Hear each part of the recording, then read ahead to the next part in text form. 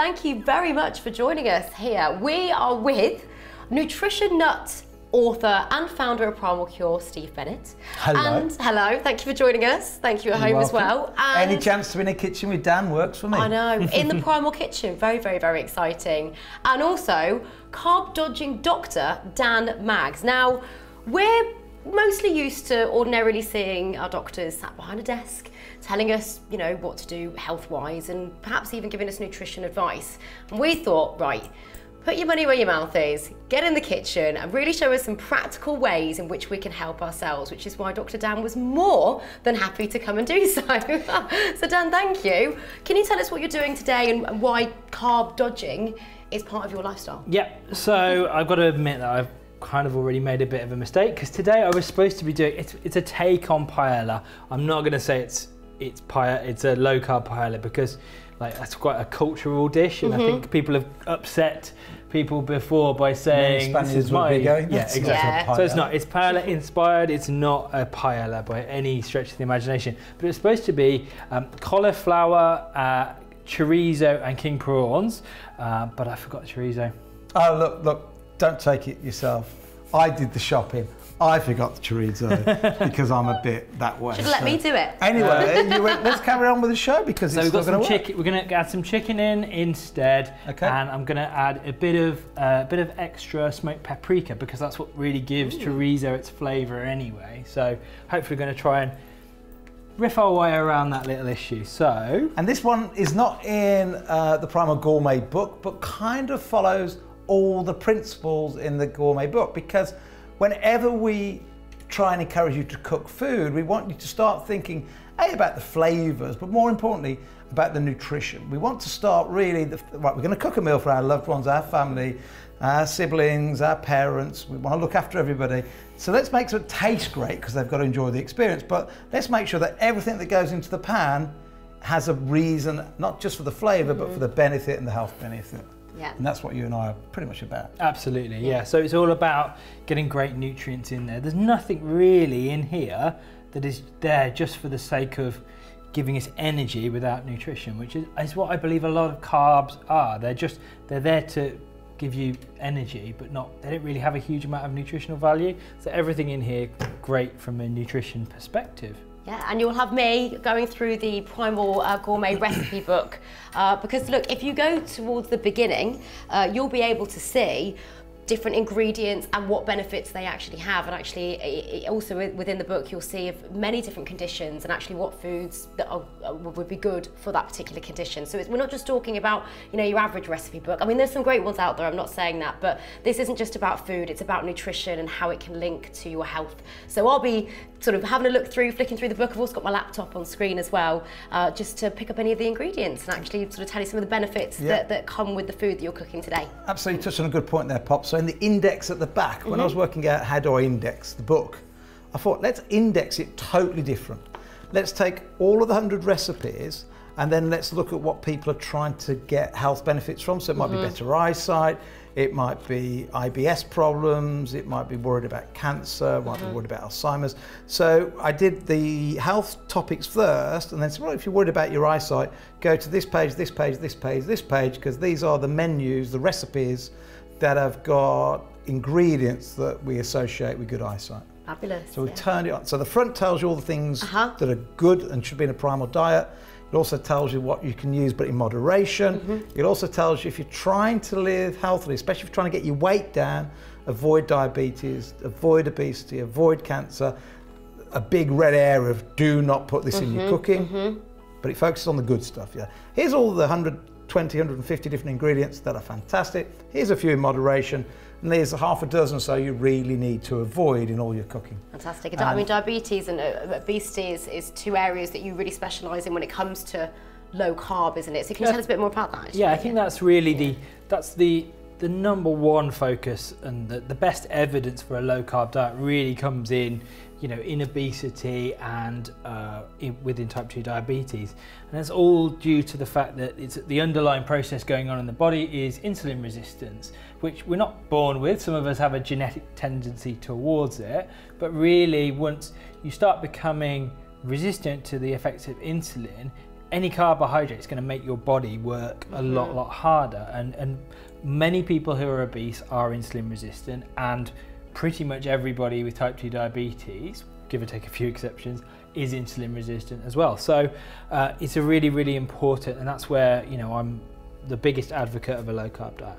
Fabulous. Well, I'm hungry. Let's get cooking. Get what are you making? You see, you need to, this is the first time I've done any cooking on camera, so there's this slight issue of actually talking and doing things at the same time. So this is stop. why Right, we can talk amongst ourselves. If not, we'll have a Pops chat. and I'll have a little conversation. So olive oil. Got any facts about olive oil? Let's have a little look, shall we? Okay, and I'm just going to put some Healthy fats, we know that. Some One of of that the great things about shitty- olive oil, it's one of the most regulated, you know, like champagne for you know, fizzy wine is highly regulated, rules about what you can call and can't call champagne. To the exact sort of same standard, it's the same with olive oil. There are really big rules about claiming whether it's extra virgin, whether it's virgin and so on. So olive oils are great from nearly all supermarkets because they're so heavily regulated. I'm going to show you how to chop a cauliflower really quick. You told me that when we were on holiday this Did, so yeah. I wanna- So let's get rid. Let's just do half the cauliflower. Get that off to the side at the moment. Okay. So Dan showed me this when he saw me messing around. So down there. Yeah. Okay. And you've got your cauliflower floret already done. Very quick. And then just the other side. I had a right mess of the kitchen, but Don't worry, I'll tidy up. Can you do that with the So, other yeah, half? Because I think you went too fast and we didn't get so that. let's just put those in the Slender blender. Go on then. I'll put those in there for the moment. Okay. Right, I want to see you do that again because Yep. I don't think we all caught that. You're just too quick with your hands. Okay. So half a cauliflower. Slow. Half a cauliflower. So half a cauliflower down the middle. Let me angle it towards the right. Ooh, there we go. So an angle off that way. Okay, and that is Wow. your florets all break out nice and easily. And just the last two bits off there, core separate, do with it what you want to do. Full of nutrition, And, core, by the way. Happy days. Yeah, I do often chop the core up and use it as part of the recipe. Yeah.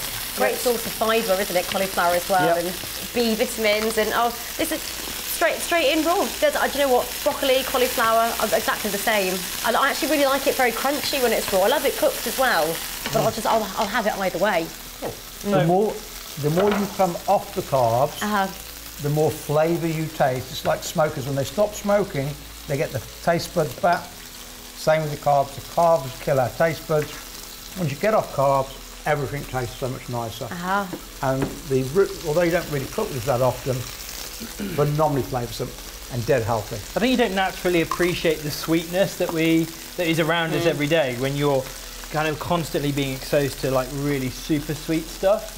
And actually, like coming off the sweets and the sugars, and even on the, you know, a lot of people will say that there's sweeteners and stuff that you can replace if you really want to. I really encourage people to come off those as well and really appreciate the natural sweetness, even in cauliflower and stuff as well. So yeah, right, cauliflower rice. So I'm going to just use half the cauliflower for this recipe. Really important not to overload the blender, kind of chopping it up fairly small. And then Top on for you.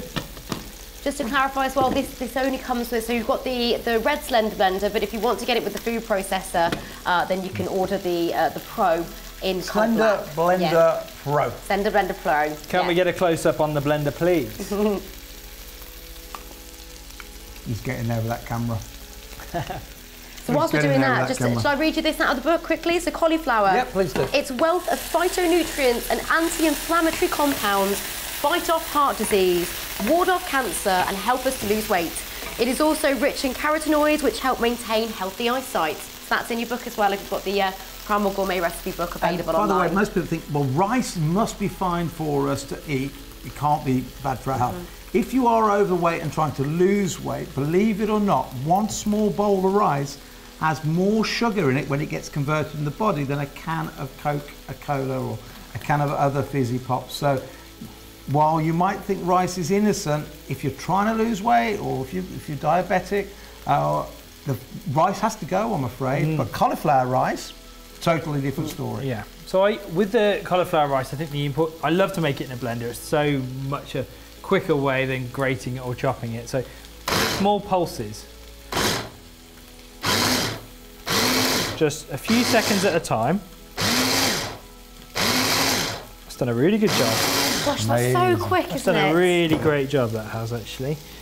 So yeah, you'll never get it perfect. It's never going to be exactly the same consistency as rice, but you can see it's pretty nice. Yep. So yeah, so easy How to do make. you normally cook yours? Do you fry it, Fry it, in the oven? fry it. But sometimes I do use it on a tray in the oven. Yep. Sometimes with a bit of ghee in there. Yep. Shove that in there. That's sometimes to cook it.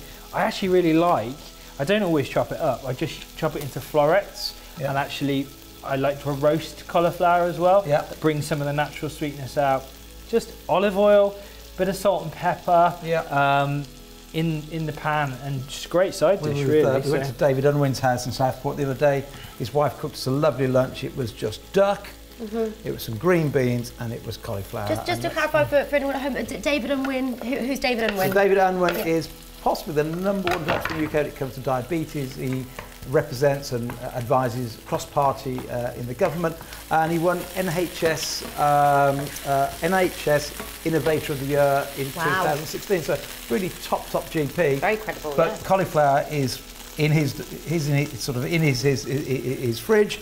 It's in his recipes, and it's something that I know Dan and I both love cooking with. Yeah, just adding a bit of garlic and half a red onion in there at the moment as well. Get that on the go. Lovely. It smells amazing. When you It smells cook red absolutely onions, amazing. there's a temptation to over peel the outer layers. The most important thing, once you peel the skin off a little bit more slowly, because the outer layers are where most of the antioxidants are. And as you come to the centre of the onion, you lose less, well, you get less and less of the benefit. So onions, those outer layers, the antioxidants are all there to ward off all the nasty. So all the health benefits are in that last 2 or 3 layers. Yeah, So just turn the heat down a little bit at the moment, just so the onion and stuff doesn't burn, because that's quite easy to do. Yeah, It absolutely. doesn't taste great really when it's all burnt. Also, you want to retain as many of the natural compounds that it offers, you know, lots of anti-inflammatory properties in there, antioxidant properties, great for the body, great for the skin as well, you know, working really from the inside out. Do you know what I have to say? I feel like, you know, on Countdown, when you've got somebody checking the words, let me just check that for you. Yes, that can be used. Thank you. That's very kind of you. We love onions, Dan and I feel I. like that on the end with my laptop here. Yeah, so onions kind of fall into that medium zone for me in terms of carbohydrate content. They're not like super low in carbs like your cauliflower is, which is, you know, when you are cooking onions, and if you cook them for a long time, they can become really caramelized and sweet. That's the natural sugars in there. So I always say to people, if they're being really strict on a low carb diet, you need to moderate the amount of onion they use. So this has just got half an onion in this recipe. This is a ketogenic recipe. This is low enough carbs to keep you in a state of ketosis. And the only reason I left that in the book, in the first part, the green section, is I thought long and hard about, do I put in moderation? But the reality is, when we're cooking onions in recipes, we tend to do moderation anyway. Exactly, and we're not using huge volumes of the stuff anyway. So yeah, I mean, I'd say onions is a low carb, but in the majority of cases, unless you're doing a huge onion recipe, it's going to be absolutely fine with it. So Can I just ask, ketosis you mentioned there, what can you explain what ketosis is? Yep, just after I've put these Please, in. yeah, absolutely. So What's going in there? bit of coriander and a bit of, what's that stuff? That is paprika, smoked paprika. That's to give the flavour of the chorizo. Can you smell that, guys? Sure can. And it wasn't until a couple of weeks ago we were away on holiday, and our other friend Rob was there. I'd always said, oh, coriander's got to be fresh, But actually, in dishes like this, it's actually more flavoursome, powdered up or seeded. So yes, it's the seeds of the coriander in this case that we're using, and that ground up, and it's just a slightly different flavour. We've got some fresh coriander. In fact, you can pick a little bit of that just for the garnish at the end. Oh, thank you. It's really fine, if there's any left. If there's any left. So yeah. He said pick, not eat, Steve. Oh, pick, not eat, right, sorry. Gosh, that's smelling amazing. You can really smell the spices coming through. So now we're going to add in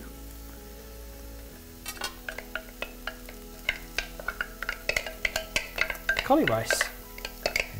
Can I just also reference how quickly that was done and how That's seemingly quiet for a food processor. I mean, that blitzed that very quickly and very efficiently. It's actually doing a really nice. I think it's because the blade, the like, 2 sets of blades. It's the double blades. It's probably better than the one I've got at home, actually, in terms of. Well, we can do you a bit of a deal, Doctor. Yes. Fantastic. Okay, so yeah, there you go. And so the cauliflower rice is taking on the colour already of the smoked paprika, and that's in there. And guys, it really does smell. Yeah, if I do say so myself, pretty awesome. So you can say. Yeah. And obviously you've got so many different elements, components in there that offer so much goodness. I mean, the paprika, even what you've, the seasoning and so on, that's got loads of antioxidants in there. Great for the body, great for the spices bring real food to life.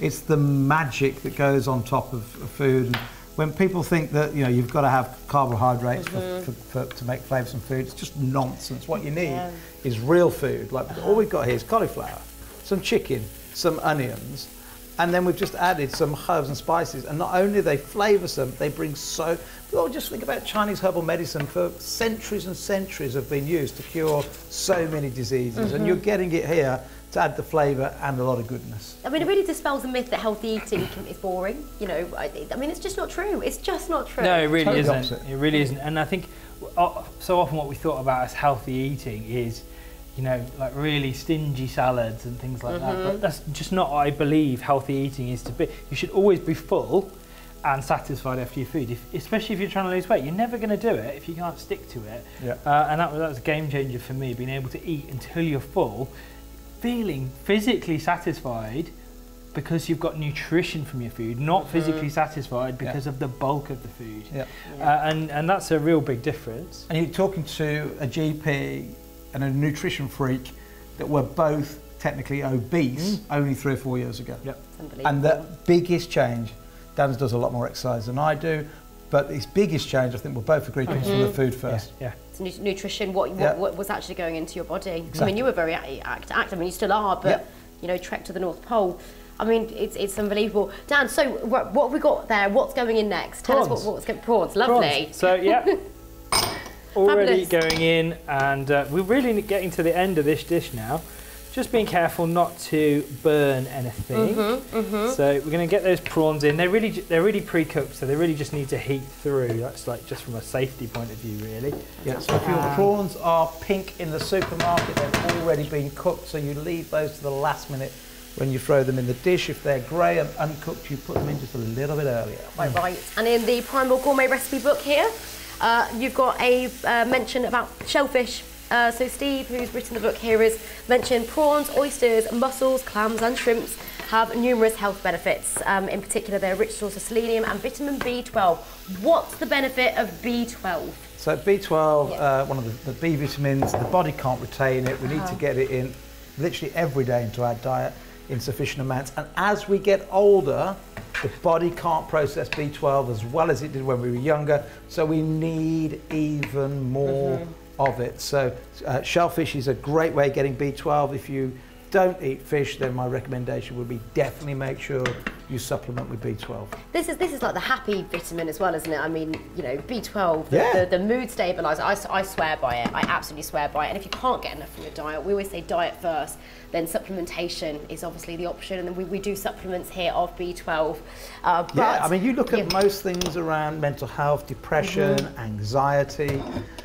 If somebody's had a tragedy in their life, then that's a whole different thing. But we talk a lot, and Dan's a much better place to talk about it than I am, being a GP, but if a lot of people are depressed and have anxiety and they don't know why, quite often it can be just as simple as a deficiency in vitamins, and normally it will be those water-soluble vitamins, the C's and the B's, because the body just doesn't retain it. So and B12 in particular is associated with good mood, a reduction in anxiety. So B12, prawns where you can get other shellfish, just fabulous. Yeah. Honestly, Dan, that is smelling amazing. So, how long have we got, by the way, Poppy? Are you finished? Because no, we just don't want to end up not being able to dish it up. So. You'll have no ingredients left if Steve keeps going all the way he's going. So we've got 10 minutes left, Dan. Cool. 10 minutes, so plenty of time. Perfect. So plenty of time to do that. I might just pick a little bit more. You have to. So really, we're just kind of coming to the This is the easy bit really, just standing here having a chat while it is simmering down. Normally time to pop out a glass of wine. Normally, we would, but not right now. Because it's the middle of the day. You don't endorse. Can't endorse drinking on air because people always take that the wrong way. But we cook a lot together. We've been on a little skiing holiday recently when my doctor actually was kind of partly responsible for me fracturing my arm. But let's get off that subject. No hard feelings. But yeah, the odd glass of wine when you're cooking, relaxing. Yeah, absolutely. Just the odd glass of wine. Yeah, absolutely. And it's about spending it with, these time with friends, social health. If you sit and cook dinner together, or sorry, no, you don't sit and cook dinner. If you cook dinner together, then you sit together and eat it. If you want to have a glass of wine, then that's great. As long as you're surrounded by people that, you love and care about, and it's all about, it's about having a good time as well. And this is why we say, yeah, okay, if you want to have a bit of a drink, but enjoy it with your friends and family, eating good food, brilliant. Yeah, and I want to dispel that myth about good food being expensive, because we do promote buying organic. Yeah, we do promote more fresh food and more whole foods, which can be a bit more expensive. But actually, it's actually a myth that it's more expensive, because if you're eating lots of carbs, you have that cereal in the morning, and then within an hour or two you have that crash because the insulin grabs the sugar, stores it in the fat, so now you have a snack. Snacks are always expensive. Snacks are normally full of carbs. So then by lunchtime you're hungry again, you're on this carbo coaster ride. So you're eating lots and lots more junk food, and you're literally not giving the body a chance to react. But actually, your cost of spend across your food and your snacks is way more than just having the occasional really good meal. We find we just don't eat as many meals. We certainly don't snack when you're eating good nutrition. Quite right. Yeah, it's energy that's sustainable. Slow releasing, keeps you going. You're not having a massive high and then a big crash. This is food that you can enjoy, you can love. It's tasty, it's healthy, and you can have it with the family. And any time of the day. So this whole thing that breakfast should be shaped around cereals and things like that is a nonsense. So if we didn't eat all this right now, we could put some on one side, reheat it in the morning, and we're starting the day again without carbohydrates. So this is it doesn't matter what time of the day dishes like this. It's not even bad cold, this actually. Or cold. Why not? Yeah. I often make this particular dish up in quite large portions and just meal prep it, but I don't mind. This is perfectly fine for me to eat cold. I mean, some people would insist on warming it up, but it tastes great. Can I just ask I saw you adding some more spice there. What have you just done there? That's pepper. We've got pepper. Yeah, okay, that's just so we know pepper. at home. Okay. But very important, salt.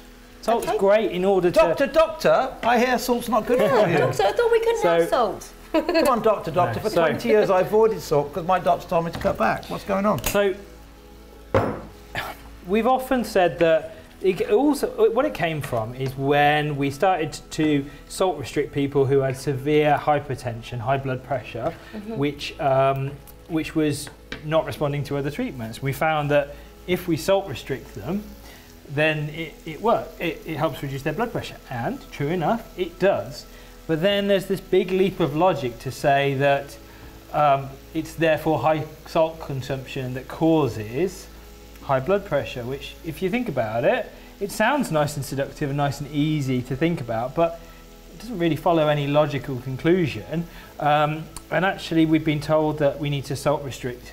But unless you've got really poor kidney function, we should know about anyway. Hopefully you'll know about, especially if you've had recent blood tests, then you shouldn't have any problem processing, probably even the entire amount. If you eat, 50 grams of salt, you could theoretically excrete in a day. Not you would, but salt, it's naturally, you don't eat too much of it naturally, unlike sugar. I'm going to turn this down for you, because what we're talking I don't want to burn your dish down. I really want to eat this afterwards. I read a book called The Great Salt Fix, and what they were saying is, yes, too much salt, and especially if you're eating loads of carbs, you're going to get too much salt, probably. Too much salt might put your blood pressure up slightly. Okay. But actually, too deficient in salt, the opposite way around, puts your heart rate up. And if we're talking about longevity of life and looking after the heart and blood pressure, actually having too high a heart rate is probably more dangerous than too high a blood pressure. So if we're eating good, wholesome foods, we probably want to add some salt to our diet. Yeah. And it just tastes better. And I spent years avoiding it because I was told to, and I love salt. Yeah. Lots of people would, off the back of information, perhaps, like we say here, we're trying to dispel many myths, a lot of misinformation out there. So, right. So we're coming to the very end of it, and I've just put a bit of coriander through it in order to just add a little bit of more flavour. So, and small goodness. So much colour in there. This is the thing, you know, people think, oh, it's really bland. If anything, you're more likely to get unhealthy food being bland and beige and boring. So this is Dr. Dan's chorizo cauliflower paella, but we hadn't got, well, I forgot to bring in the chorizo. So instead we changed the chorizo for the prawns, and we've still got a really, and that healthy dish. And that's the whole point about cooking primarily. Get the Primal Gourmet book. You can follow the recipes exactly as they are, and you'll have a great time. You'll live nutritionally and well. But also you can then experiment, because we tell you all the ingredients that can go into healthy food. This actual recipe isn't in the book, but every ingredient is in the book, telling you that they're all great ingredients. Right. We've been on this for about 25 minutes. It probably would have been done in 15 or 20 if we hadn't been talking so much. And there we have it. Bit of lime juice just to finish off. Fabulous. Can I do this like the tequila and suck it? Yeah, I've already put some on, but you can do that if you really want to. Yeah. No tequila. I don't endorse tequila. Just also to reference how quickly this was made with really the Slender Blender Pro, which is with the food processor. So if you want something that's quick and healthy, then get your hands on the Slender Blender Pro. It's a mouthful to say, and get yourself the free recipe book as well. I will. Yeah, that's fine. Can we swap over though in a second? Can you talk whilst I eat? Okay, as long as this is a two-way street, it's fine. But just look at the colours in there. Absolutely amazing. Great meal for a dinner party.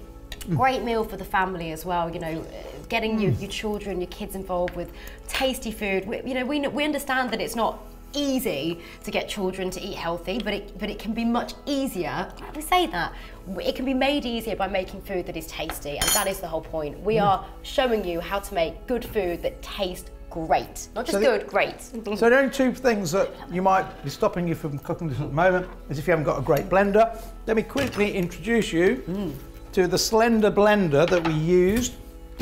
This is an all-in-one set for smaller kitchens or people that are looking for great value. You have, as you saw, the big, where's it gone now? It's in the sink already. The big blending dish. And you saw the way that Dr. Dan did that by putting that on top, but also you then turn it upside down and use it for your smoothies. Whoop, bomb's gone on the floor, like so. So, 2 in 1, you can then take that to work with the lid on it. You've got your health drink for the day. Amazing, amazing deal. One of our most top-selling products at Primal Cure. And then the only other thing you might want to look at what should go into nutritional food would be the Primal Gourmet book, which breaks down at the beginning ingredients to include, those to include in moderation, and those to avoid if you're trying to lose weight, trying to avoid diabetes, cancer, etc., etc. And then the back of the book, we actually do a whole index around certain illnesses and certain recipes to avoid or help avoid those illnesses.